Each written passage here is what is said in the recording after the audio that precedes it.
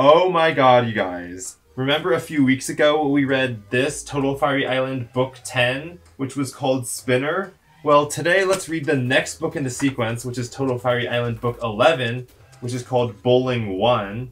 And that's already giving us a hint that maybe there's multiple bowling books in this series, which is kind of a weird thought. As a reminder, Total Firey Island is a set of 18 comic books that I wrote around September 2008 and serve as a sort of precursor before the first episode of BFDI, explaining why certain situations are the way they are before we start the first episode of BFDI, like why Firey and Quinny hate each other. Over the past few hours, I've been uploading lots of scans to the Google Drive folder, which I will link in the description, and one of those folders is TFI 11, so here are all the scans for that book.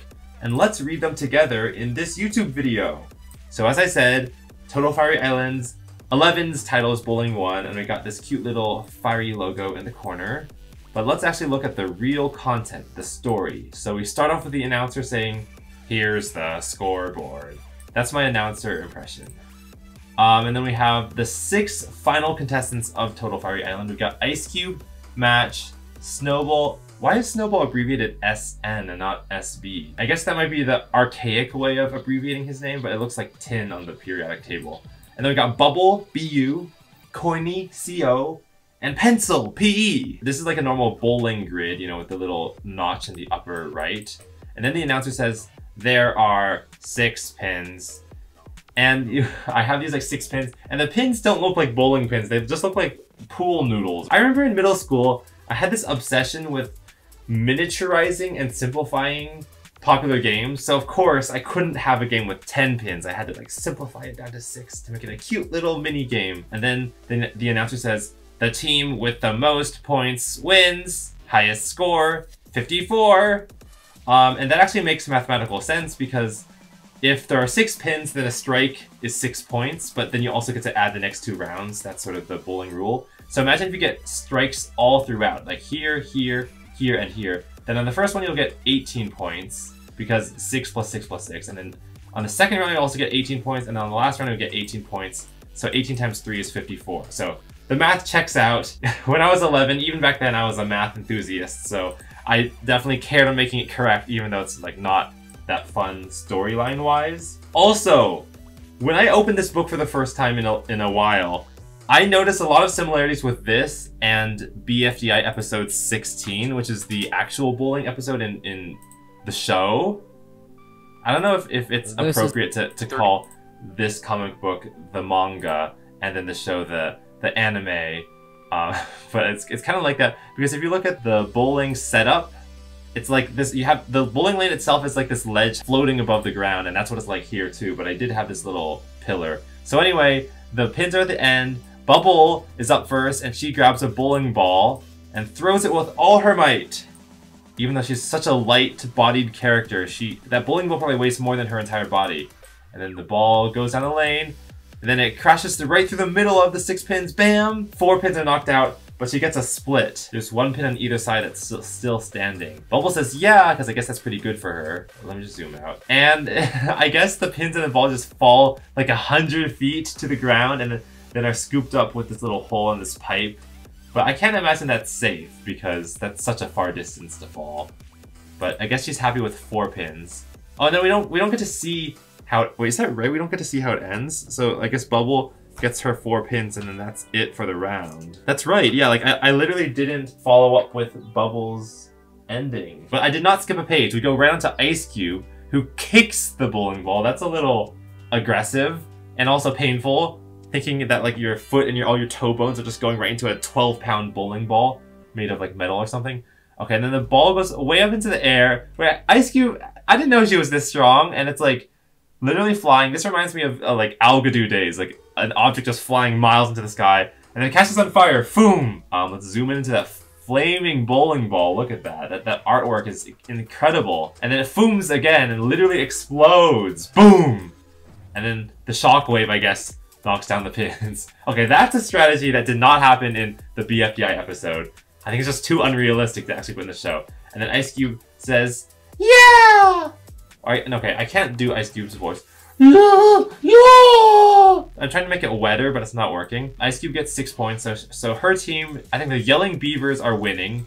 Bubbles' team, the Murderer Trout, are losing. And then I just wrote now, later, because I just wanted to cut ahead. Ice Cube, Match, and Snowball. Everyone's gone, and the Yelling Beavers have 50 points, and the Murderer Trout have 35. But look at that, Snowball got 2 strikes in a row.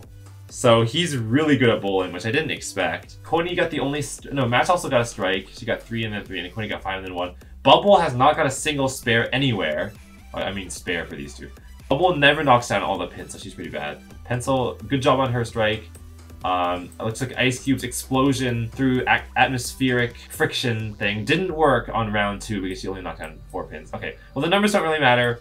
It's down to the final round. I guess I realized that just watching numbers show up was a boring thing for a comic book. Bubble says, "You know, you've got the lowest score, so we're behind." That's kind of not nice. I mean, Bubble's not doing that well either. She got 9 points, Coney got 8.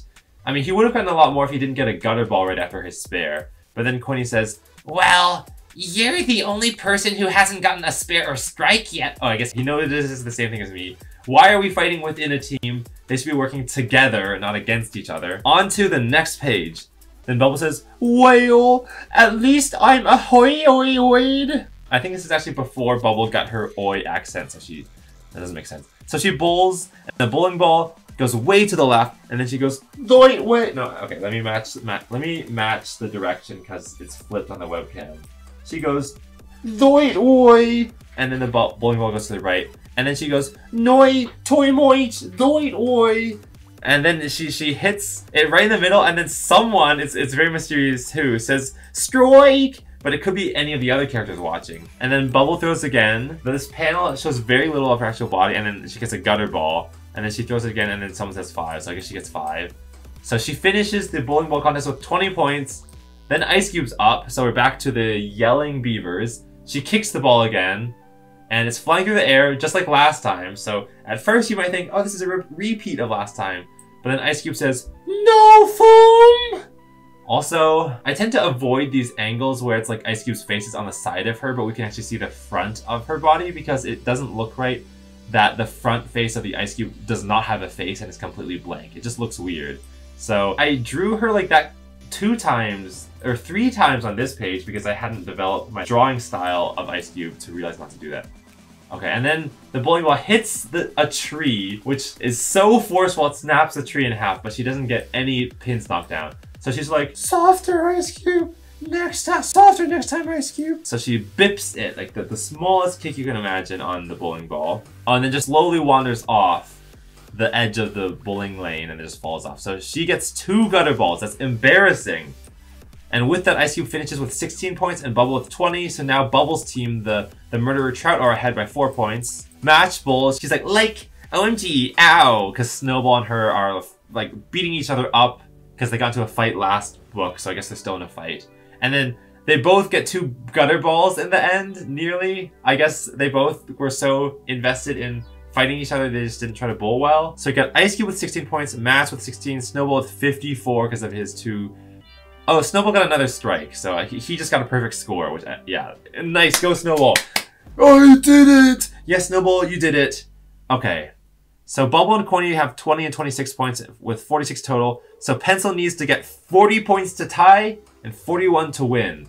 So again, you know, I made everything mathematically accurate, and Bubble is smart too. So Bubble says, "Point Soil, I did some thinking, and for Oist to win, you have to get 3 strikes, or 2 strikes and a 5.